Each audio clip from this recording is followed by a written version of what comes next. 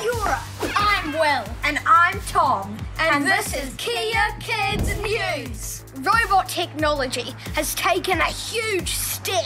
Or should we say, leap? Robots are in the news.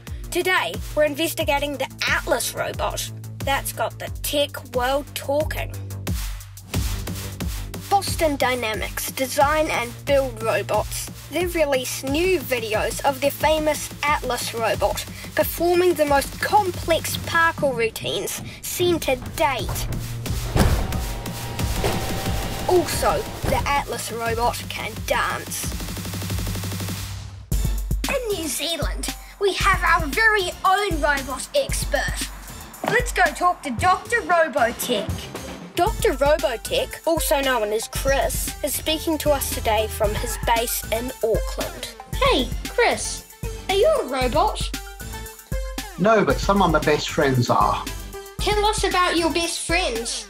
I used to have a company that made robotics for films, so we made robot animals. We made a film called Babe, which was about a pig that thought it was a dog, and we made 11 sheep for that. Move along there, you big butt heads.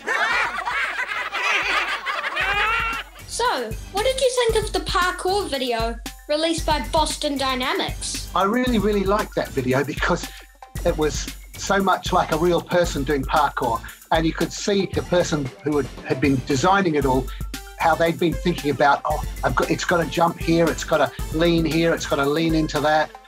What was your favourite part of the parkour video? Well, I really liked when the robots did synchronized backflips. Yeah, that was very cool. Robots really are acting more human. Make sure your brother really isn't a robot in disguise. What's the hardest part about getting a robot to dance? It's a bit like you can dance to a tune you're familiar with, and the robot will do the same thing. It's doing the predictive stuff, and it's locking on to the rhythm and the music itself. How important are failures in the robot world? Well, we don't actually have failures in the robot world. We have successful non-achievement of total goal. It looks like it hurts when those robots fall. You can see the scars on them. And quite a lot of the training things you saw them doing, where they're jumping off and they trip over and they roll over, and you go, oh, it's just like watching the training for the Olympics. And that's Robot Olympics as far as I'm concerned. So.